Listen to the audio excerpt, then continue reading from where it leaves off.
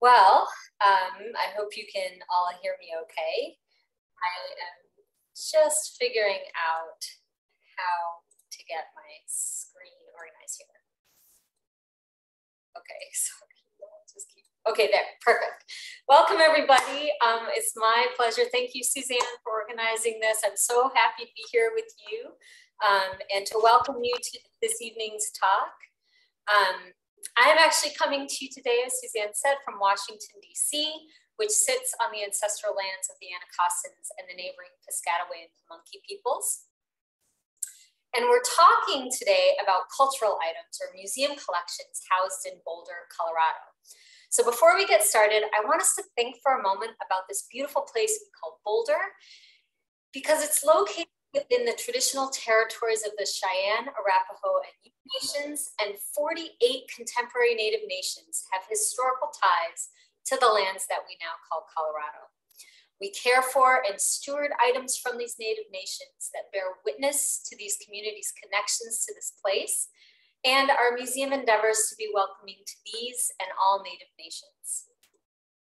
Today, we'll be learning about the people and place of Bougainville Island, thanks to a students class project, more on that in a moment, and Dr. Noro, our featured speaker.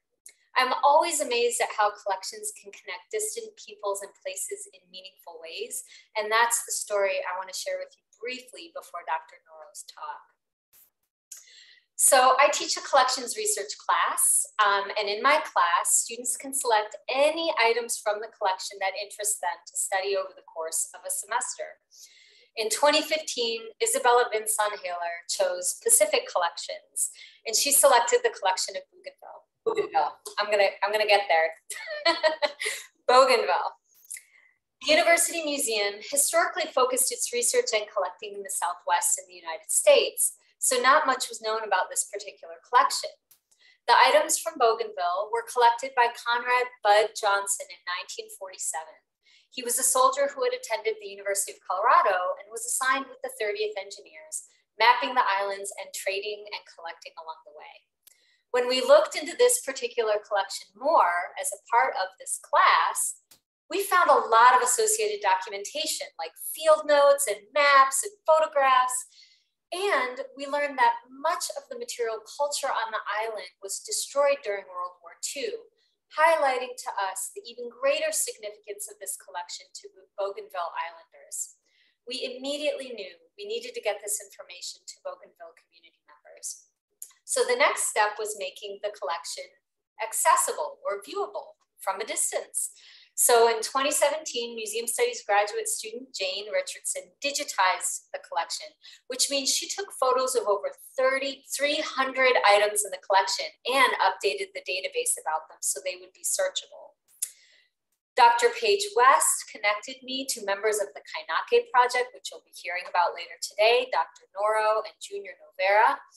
And the two of them helped guide us the rest of the way to getting this information back to its community of origin. Jack Piaf, an undergraduate at the time, did additional research and helped us put together the primary source book. Well, that's what I've been calling it anyways, which included all of the images that were taken, all of the field notes scanned and photographs all in one place. And that primary source book with it's like this thick, was sent to Bougainville with Mr. Novera and Dr. Noro's help. Dr. Noro gave the Bougainville primary source book to the Curator of War History at the Papua New Guinea National Museum and Art Gallery and other museum staff, including the museum director, Dr. Andrew Motu. We then, with the help of University of Denver student Manuel Ferreira, now curator at Beloit College, we developed an exhibit to go in our museum in Boulder, Colorado. But due to COVID, it was never installed. Instead, we took the layout Manuel had developed, and Jack developed it into an online exhibit with the assistance of Jenny Dillon. This is all to say, it takes a village, right? So students were essential to this project, along with our wonderful partners in Bougainville, Dr. Noro and Junior Novera of the Kainake Project. We are a teaching museum.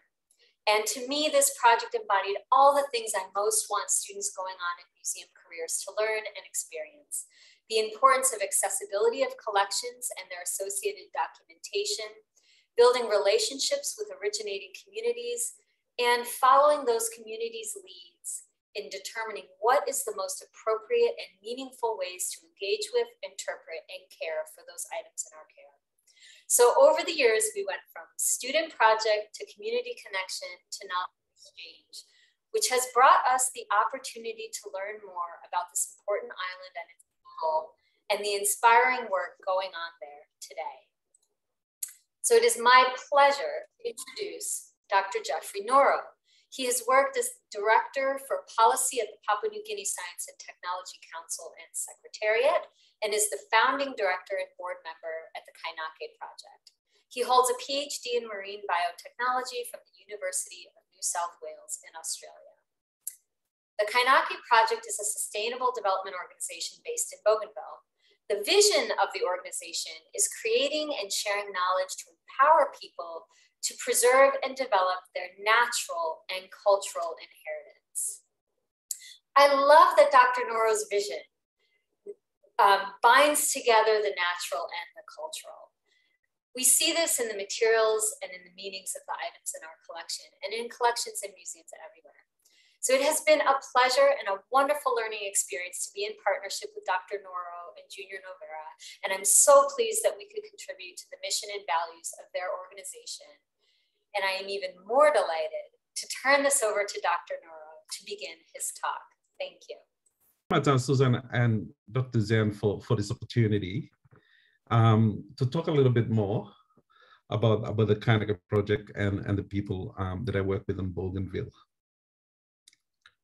My talk this morning is going to be on the social and cultural dynamics and very much talk about the historical and current perspectives at the moment, but with a little bit more focus that we on the work that we do with the Kainake Project.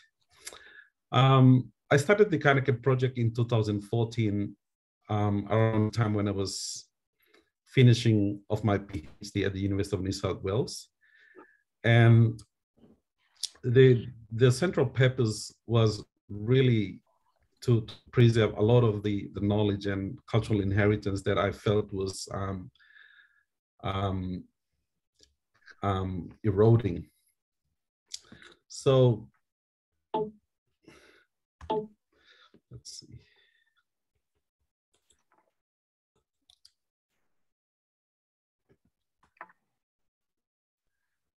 Just a little bit background of myself. I lived in Bougainville during the height of the Bougainville War in the 1990s. And I had a lot of lived experience experience of living through a war and depending on a lot of traditional medicines.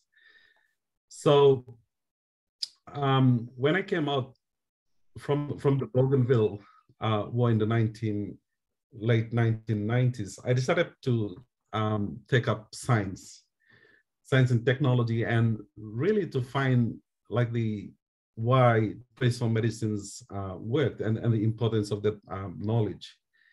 So throughout the years, I earned a PhD at the University of New South Wales, but then I moved on to work with the government of Papua New Guinea, looking at science and technology policy.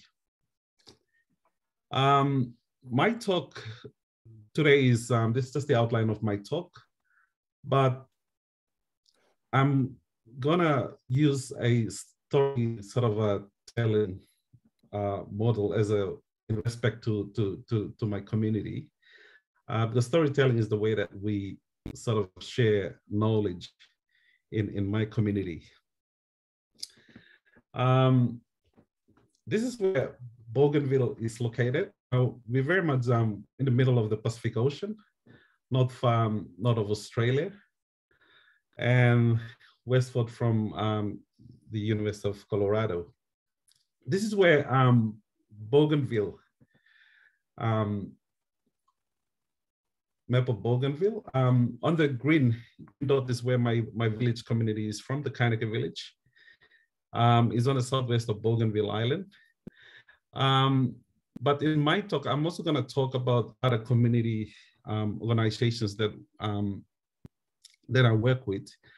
Junior Novares community is found up north, Kunua. And I'll also talk about another community in South Bougainville, in Buin. Now, the Kainake community, there are about 300 people that live in Kainake village. And it is a matrilineal sort of society, which means that women actually own the land. And women are also chiefs within the clan system that we have. The people and the community are basically live a subsistence living, meaning that they mostly hunt for their proteins and also survive very much on garden food. The literacy levels within this community is actually 90%. Not many people in the community have the access to education, as well as technology. Other services such as hospitals and healthcare are very much non-existent as well. So this is the kind of community that that I come from, but also where I have started work through the Kainake Project to at least bring in some of these services and improve the people's well-being. Before I sort of head back into my talk, I just want to talk about the historical events in Bougainville.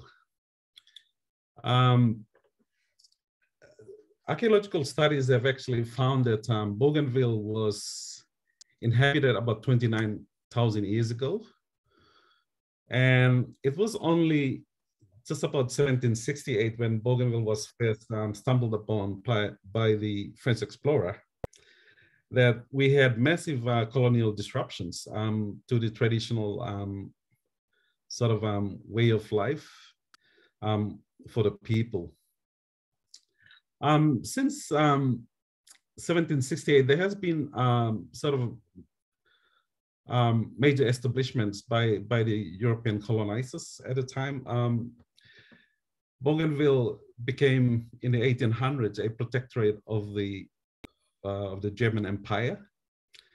And then in 1914, after the First World War and Germany lost, Bougainville was incorporated to become a territory of New Guinea under the United Nations League of Nations in 1920. But this event, starting from 1768 and the late 1800s, led to a lot of disruption that Bougainville people had with their relatives over in the Solomon Islands. And this event also kind of created a lot of tension in Bougainville and led to a lot of events that that led to the war of the 1990s. But I'd also like to point out the work of Bud Johnson was in World War II in 1946, and that's kind of has become the focus of our work with the University of Colorado. Now, I'm just going to talk about the most recent most recent event in Bougainville. One of the motivations why the Kainake Project actually came out to be. So just prior to Papua New Guinea getting its independence from Papua New Guinea, the administration of Australia at the time, they developed a giant copper mine in the heart of Bougainville, which basically supported the new country of Papua New Guinea. And in the 1980s, it was providing about 50% of Papua New Guinea's GDP.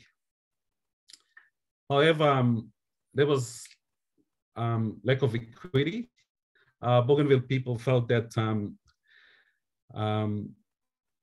they were being displaced from their connected to the land, and accompanied with a lot of ecological destruction that was happening at the time.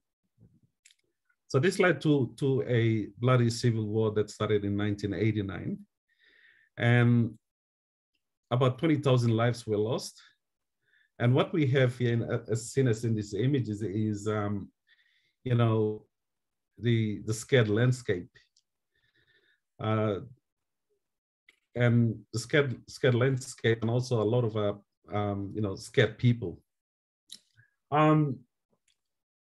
My father was arrested in 1990 when the war was beginning, and was kept as a political prisoner. And we lived under these conditions for pretty much up until 2000.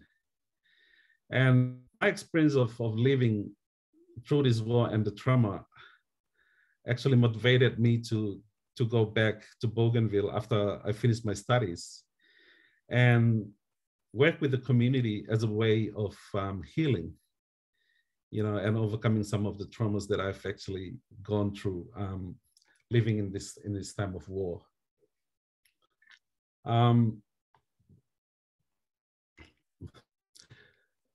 Thankfully, in 2001, after more than 10 years of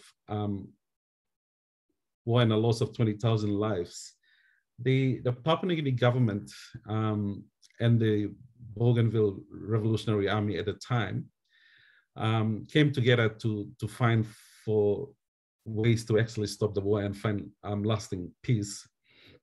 So in 2001, with the support of Australian government, New Zealand, and the other Pacific Island countries, they signed a Bougainville Peace Agreement. And this peace agreement had about 3 pillars. The first pillar was for Bougainville to get an autonomous state from Papua New Guinea government. Second was to dispose of all the weapons. And the third one was to hold a referendum for independence. So in 2019, the people of Bougainville voted 98% to gain independence from Papua New Guinea. So that's a massive kind of outcome, and dictates the wishes of the people to be independent. At the structure of government at the moment in Bougainville, we have the autonomous Bougainville government as the overall government, followed by the community governments. So community governments are really the second tier of government, comprising of different constituents that have elected representatives in the autonomous Bougainville government. And the third tier of government is really at the village level, what we call the village assemblies. The village assemblies are informal government, but they are very important because this is where the chiefs, community chiefs, actually work. A lot of the social issues, law and order, for example, managed at that level at the village. This is where about 80 to 90% of the population still live, and it's such a sort of an important area of focus, particularly when we're looking at structures of government. On this picture here, on the right-hand side is a clubhouse, which we constructed at Kainake a few years ago. And the clubhouse is kind of like a traditional meeting place. And here we have the elders talking to kids and passing on the knowledge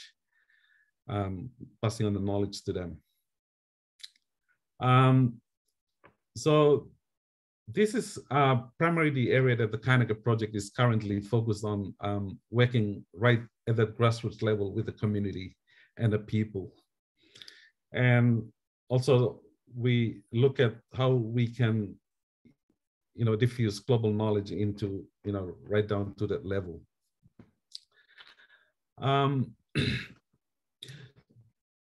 Through the work that we do in the community, we have also found out that there's a whole lot of erosion of cultural values and principles. And the reason for this is because we are a very oral society, and knowledge is actually passed from people to people. And because of the introduction of modern economy and jobs, younger generations are moving away from villages. And when that happens, is we're cutting off that linkage, where young people now are no longer coming and sitting with their, with the elders to learn from them. Also, external influences from churches, missionaries, and also the mining industry that operated on Bougainville also cut a lot of the linkages and the knowledge systems. In this picture here is my great-grandmother. I don't know what her age is because it's never been recorded. And on the right side, she has a rock. So this rock has been passed on from so many generations past. It's a rock that belongs to my clan, and it's usually passed on to the elder daughter. And because we are matrilineal society, it actually stays with the women folk. But the interesting thing about this rock is when during the Bougainville War, when we were in hiding in the forest and trying to keep away from the Papua New Guinea Defense Force soldiers, we had to carry this rock on a platform, and we took it everywhere that we went. But this rock remains in the village as a symbol of authority, knowledge, and some of the values. So at the moment, we're kind of working on codifying and writing some of these traditional principles, which I think will form the basis of another future project, especially with knowledge preservation. The other thing that we're facing on Bougainville at the moment is ecological sustainability and climate change. The people of Carteret Island and Bougainville were the first climate refugees because their island is actually going underwater due to sea level rise. And many of these people have to be relocated from their land, and it's creating, loss. A lot of the traditional burial grounds are now underwater. And it's the people's connection to land is being eroded. It's not just the physical displacement. Many of the people from these islands have been relocated to mainland Bougainville, which also is further causing social issues because in Bougainville, about 90% of the land is actually owned by tribes and clans. So, with the new immigrations, there is tension there. Plus, the older people also don't want to leave the low-lying islands and to relocate. And I think the issue of climate change is just not isolated to Bougainville. It's a global issue, and something that I think everyone has to come together and resolve. Particularly when we're dealing with displacement of people. As I stated,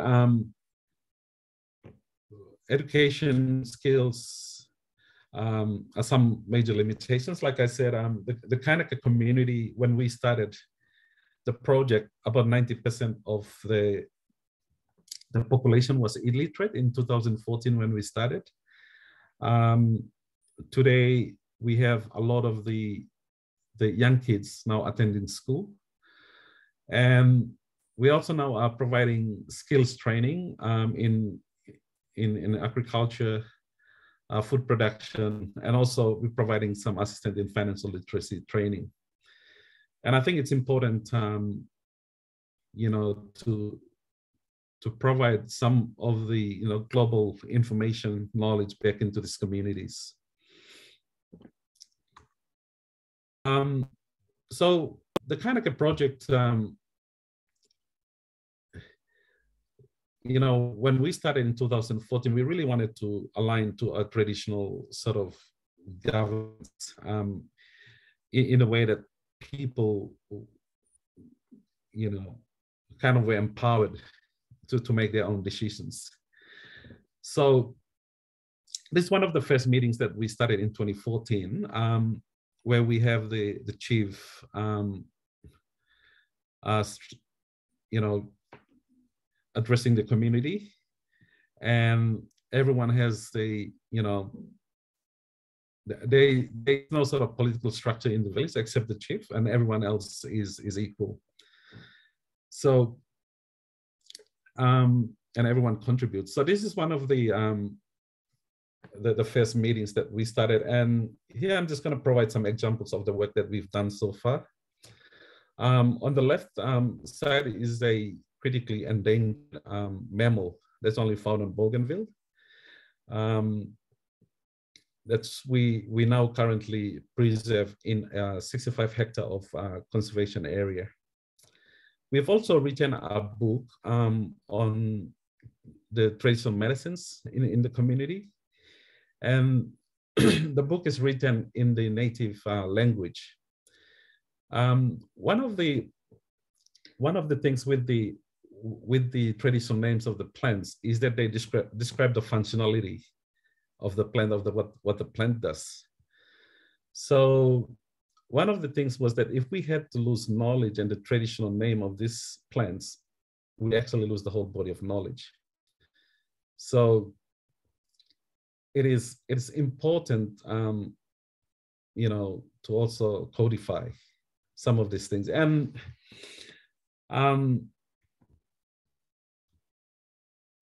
the other thing with traditional knowledge is really important when it comes to conservation.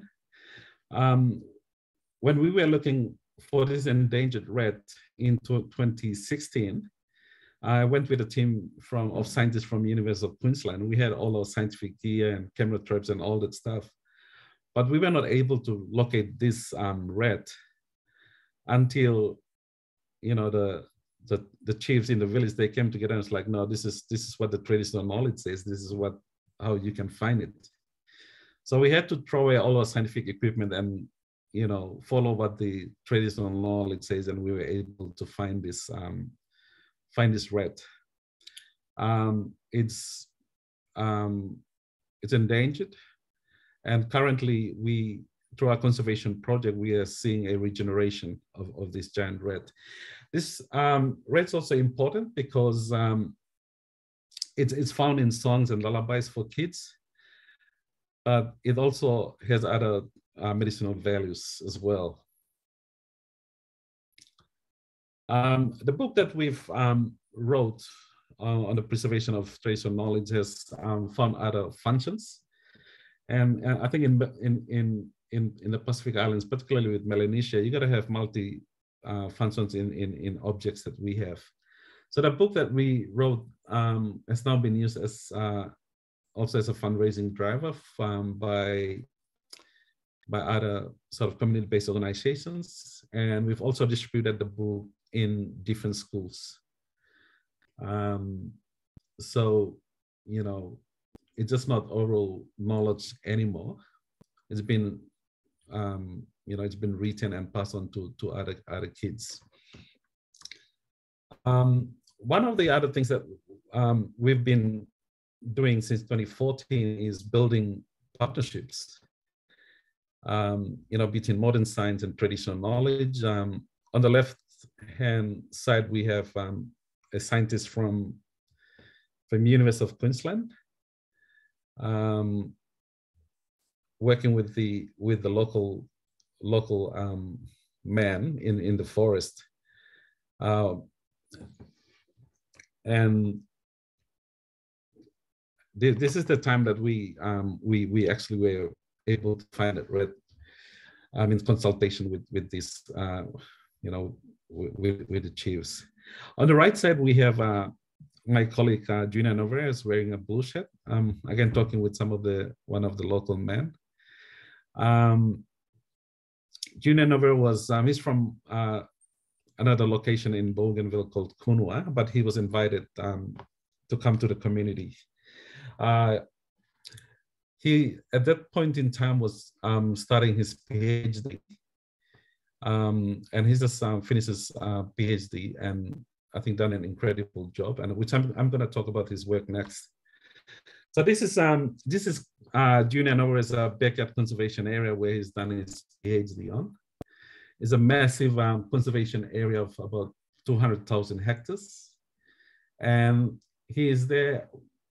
He's from this area, and he's working with his own community to preserve this incredible landscape.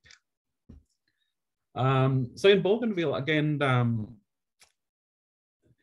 everything that we're doing has to be aligned to the traditional ways, and which means that Junior takes lead in this work. The people make those decisions on what needs to be done. For myself as a scientist, and even though I'm from Bougainville, I cannot just go into this community and do work. Everything has to be community driven and has to be done by the people from there. But Junior just finished his PhD and submitted. But his work in this area has resulted in a lot of amazing results. Species being discovered. Again, it's another photo from his area. The conservation area here starts from the reefs up to the ridge. And at the moment, the community is going through a legal process to register this land legally, and also to look at what other opportunities that we can actually find.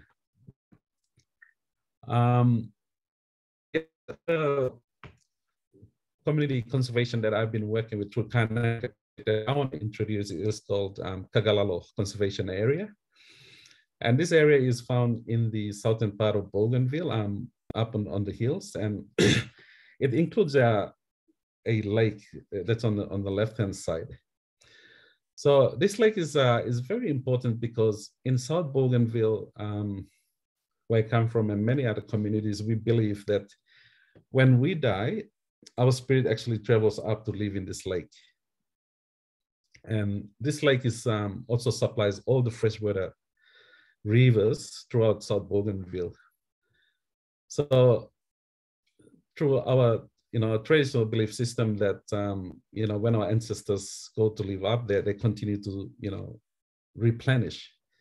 They continue to give fresh life into the river systems that continue to sustain our life.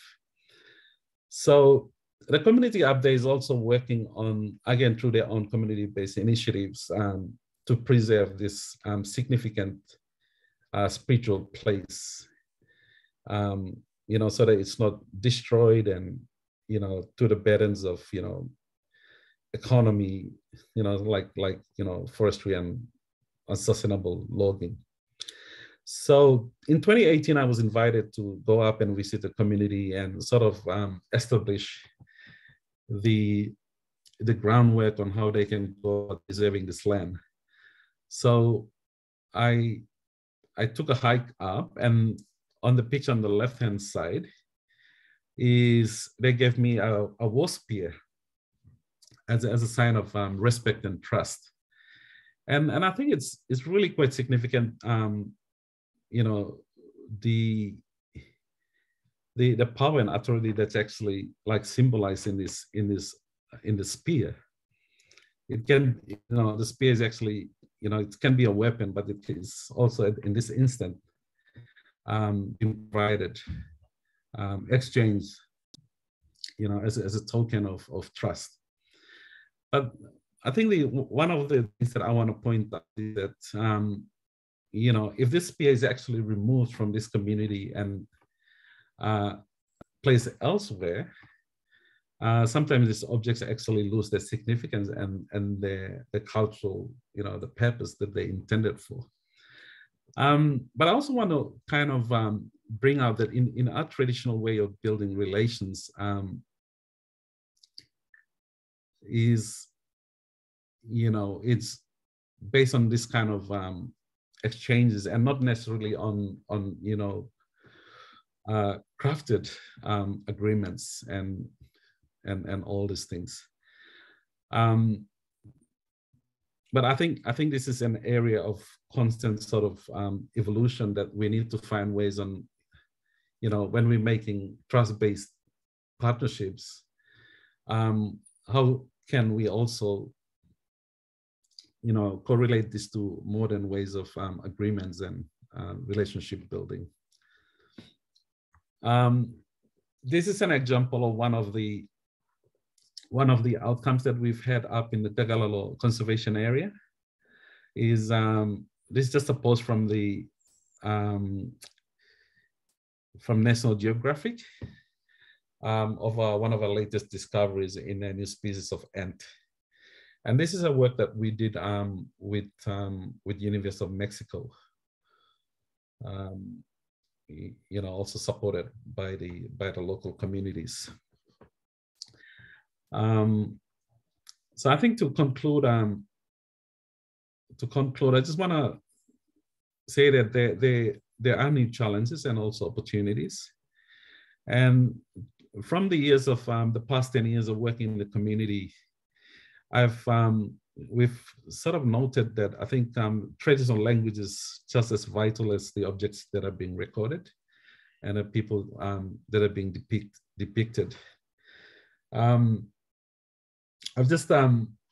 continue to learn a lot more about the importance of our traditional language, especially when it comes to description of functions of objects and plants and animals. The other thing also is that some of the data that we at Kainake Project have collected over the years, sadly, sometimes they don't really translate into anything, it's just data. But I think when you have like a lot of gaps in terms of literacy, there's some difficulty in connecting, meaningfully what data can mean. So we're constantly looking at ways on how do we translate some of these things, information into tangible outcomes that people can feel and touch. But also, I think there's a personal obligation to actually acknowledge the past, the present and the future. And, I think we need to think beyond ourselves in the present. And finally, while a lot of these actions were all like driven locally, at a lot of as personal interest, particularly like for myself and Junior Nova and many others. I think these are important practical examples of how communities can do things and preserving their culture and environment, but also at the same time building trustful relationships. Like what we've been able to achieve with University of Queensland, the Australian National University, and now with the University of Colorado in terms of the book project. That I think there's so much more to learn from each other. But moving forward, Juna and I have been working with the Bougainville government to actually include some of this experience into Bougainville's policy and legislative frameworks. So, these are not just sort of community actions that are happening in isolation, but they can make a positive impact in the future. Thank you. And, you know, really, really happy to share this with everyone. Thank you. Thank you, Jeffrey. I think you can stop sharing your screen, and what I'll do is invite our guests that if you have questions to please place them in the chat, and we will happily read them aloud. And I thought I would ask about kind of where you ended your talk, which was so intriguing, about this idea of having this kind of work rise to the level of governance and policy. Could you tell us a little bit more about what that would look like, or what the emphasis would be, what you would be looking for in policies like that? Yeah, I think, yeah, the major component in terms of policy shift is really in terms of empowering the 80% of the population, you know, the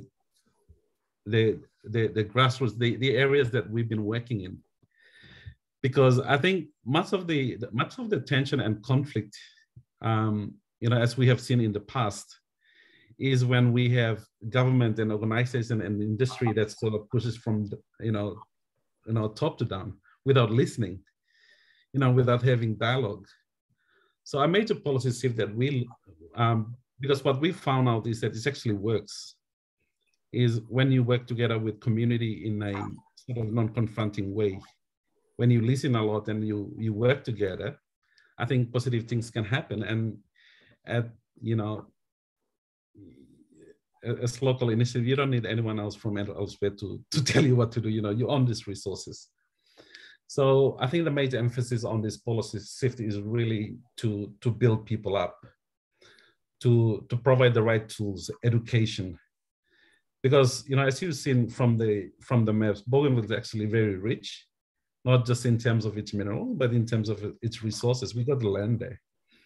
But we need the know-how, we need the tools, we need knowledge, we need technology to actually you know, to add value to these resources that we have. So a lot, I think that's kind of the shift that we're looking at. And we've already submitted a policy information paper to the Bougainville government. So it's a work in progress at the moment. Thanks. I had another question, which is the name of the endangered mammal. Do you know what the name of it is? Yeah, so the traditional name of the endangered rat is called kamari. And it's like, you know, we use it in children songs, but the scientific name of it is called Solomys salabrosis. Yeah.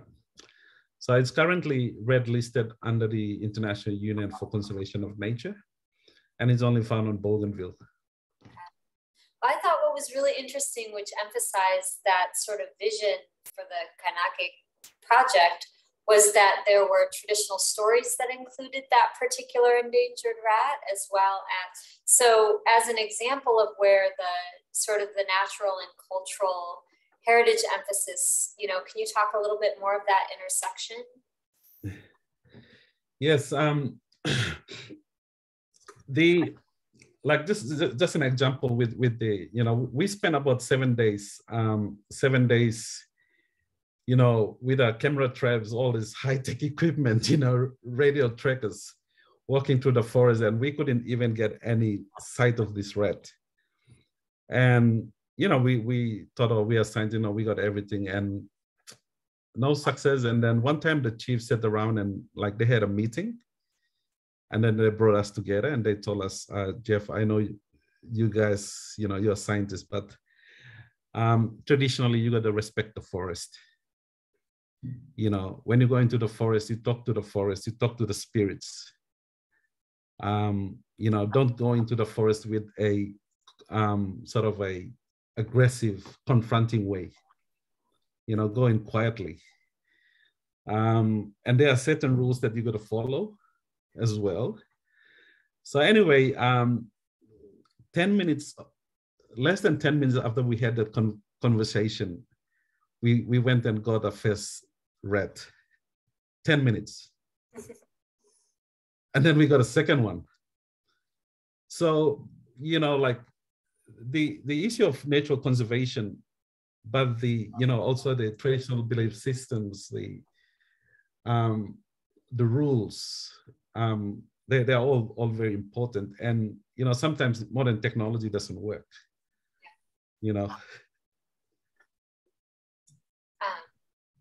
Well, we do have a question here from Rob Colwell that says, can you say more about the materials from the Colorado collection? What's the plan for repatriation? And how do you think they'd be received by the Bougainville community? So I'll say a couple things about this. I know that some people talk about digital repatriation, but I actually don't like that phrase because if the original items aren't transferred by ownership and control to the originating community, to me, that's not repatriation. So what we did with Dr. Noro and Junior Navarra is we returned information, right? We returned knowledge that had been collected about the collections and the items back to the community. To date, there has not been a repatriation request, certainly something we can talk about. But I would love to hear maybe more from you, Jeffrey, about what role have you thought about the repatriation of Bougainville collections abroad back home, or creating, relationships like this to share knowledge? So what do you see the role of collections in this broader sort of sustainability project or idea that you're advocating for, in your communities? Yes, I think like that. This is one of the, when I spoke about the policy and legislative framework, is really to create the foundation on how we start looking at repatriation of materials of because the thing is the museum collections that are held not just at Colorado but all over the world.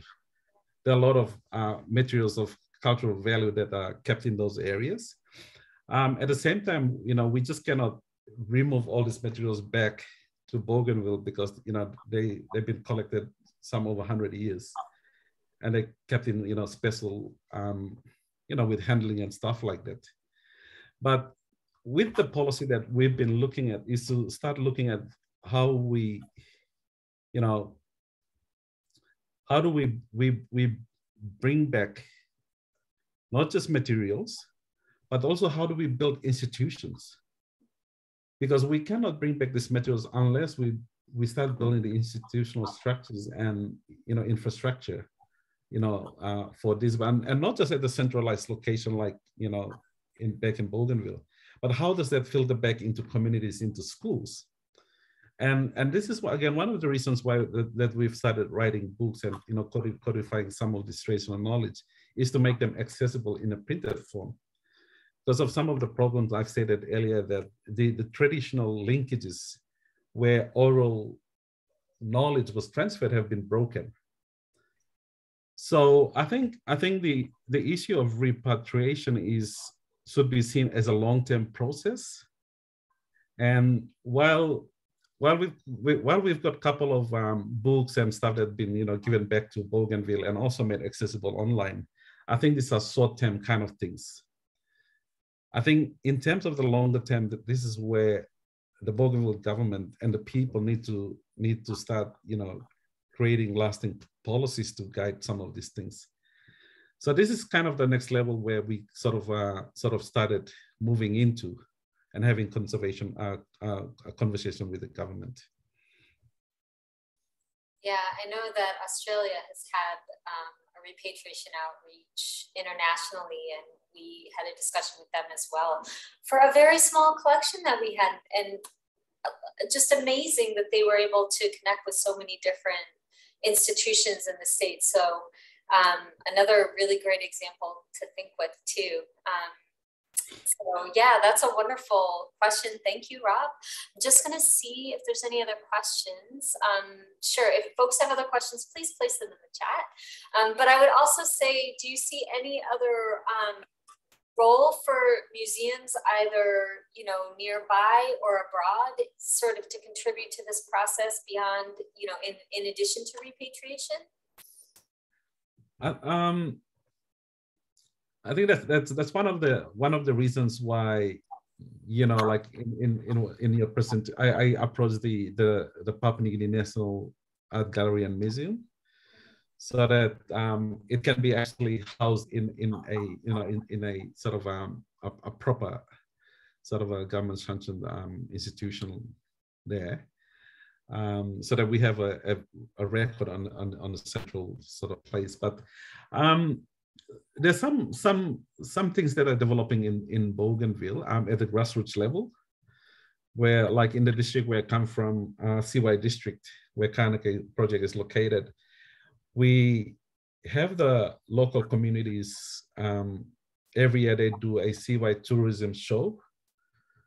And there's been a sort of a, you know, grassroots driven museums that are coming up where people are putting, you know, including World War II materials, but also old traditional artifacts. So I think there is a sort of a reconnection happening, you know, back into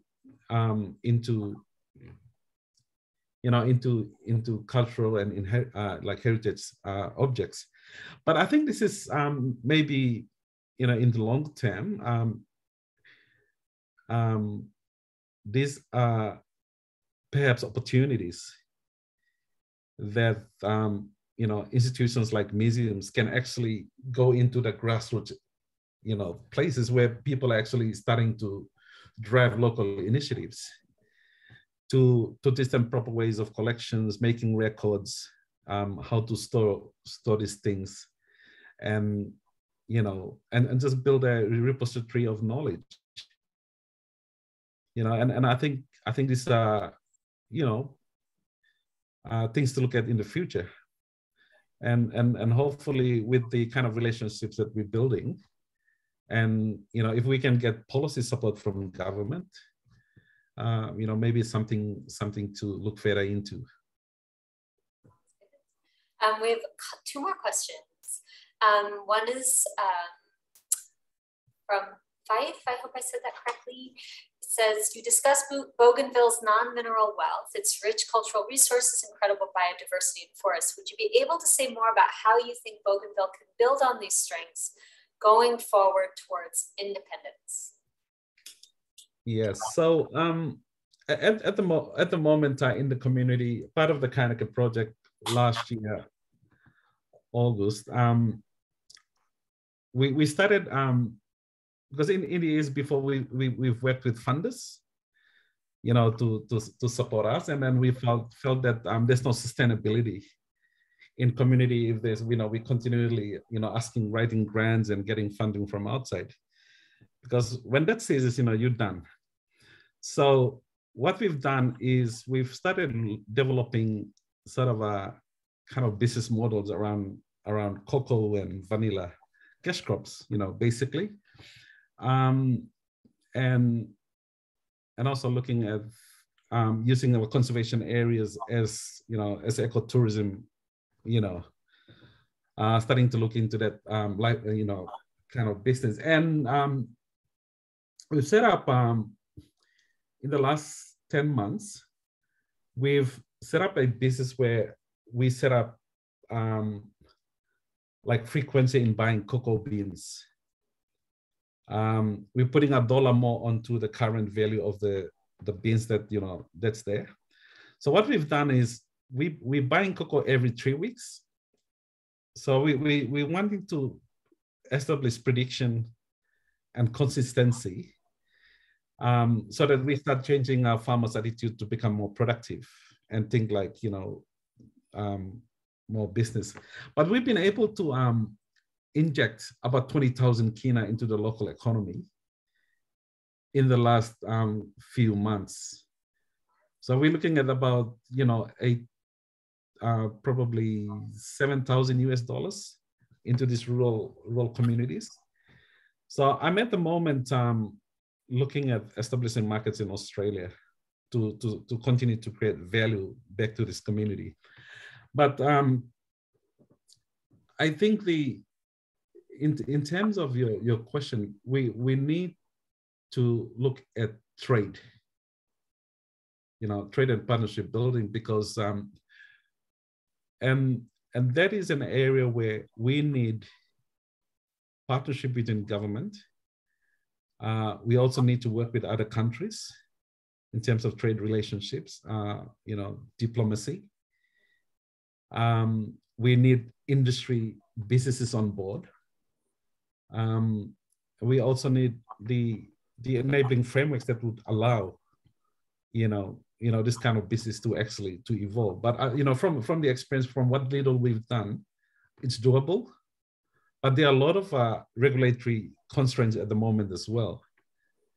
So I think some of these things really need a whole of government approach, to create not just the domestic markets, but also the international market opportunities to be realized.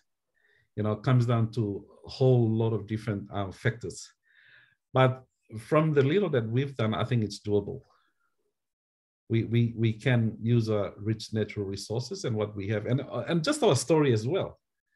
I think Bougainville has had an amazing experience of eco revolution. But how do we kind of build on that?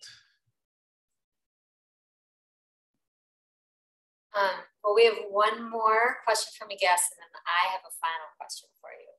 So thank you for that. Matthew Spriggs asks, the North Solomons Museum was completely destroyed during the Bougainville crisis. Are there plans to reestablish the museum as part of rebuilding the cultural heritage of Bougainville? Yes, I think, this is a very good question. Unfortunately, because I'm not in government, to actually give a clear answer to that. I work basically just in the community level.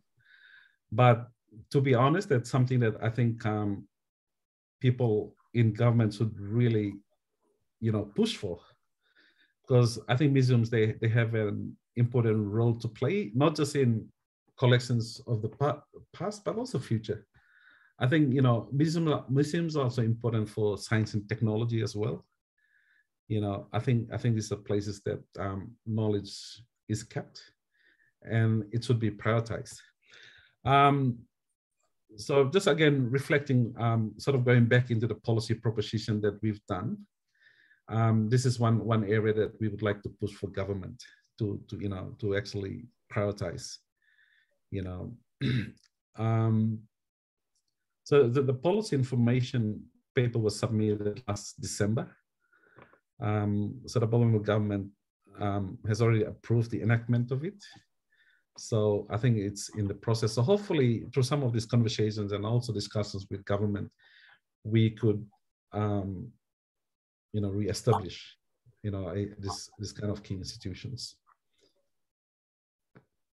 Well, I agree with our last comment that your work is incredibly inspiring, and just feel lucky to be, again, I'll say it again, like in partnership with you and getting a chance to learn about all you're doing as a model for others to think with and support. So I guess my question at the end is just, we've recorded this, we're going to be sharing it widely. Is there anything else that you would most want a broad audience to know or understand before we wrap up? Yeah, I think, I just want to say that, we currently, we in a world that, we in a world that's talking about uniformity, with technology and connectivity, everyone's like,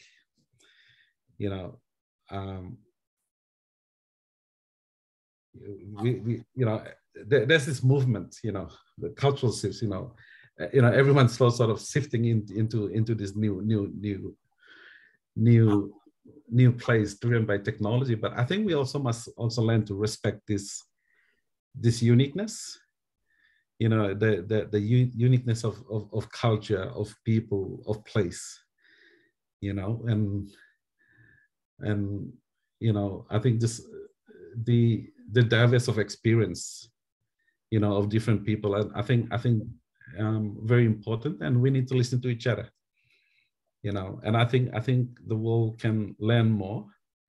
I think there's a lot of voices out there, some are loud, some are soft, you know, some are dim, but we need to keep an ear out. And there's so much more to learn from each other and keep, you know, building relations, like, you know, important for the future. I agree.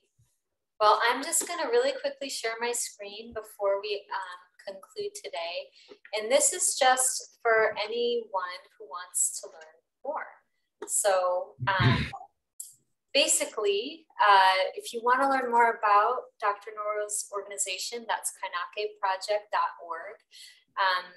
We also have a Facebook page called Bougainville Museum Collections Abroad, where the entire primary source book is actually downloadable as a PDF. It's really big. And then the online exhibit, Sincerely Bud Johnson. You can find all of that if you look for my project page. I've got all the links there. And we're just really so delighted to have shared this afternoon for folks over in the Pacific and evening for the rest of us with you, Dr. Noro. Thank you for taking the time to share your work with us.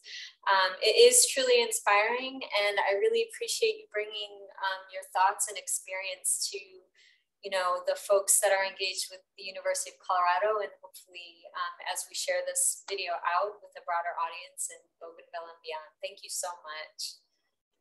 Thank you. Thank you. And thank you to Suzanne for organizing this today. I'll go ahead and close out the meeting. Thank you, everybody, for coming along for the ride. Have a wonderful evening and afternoon wherever you are. Thank you.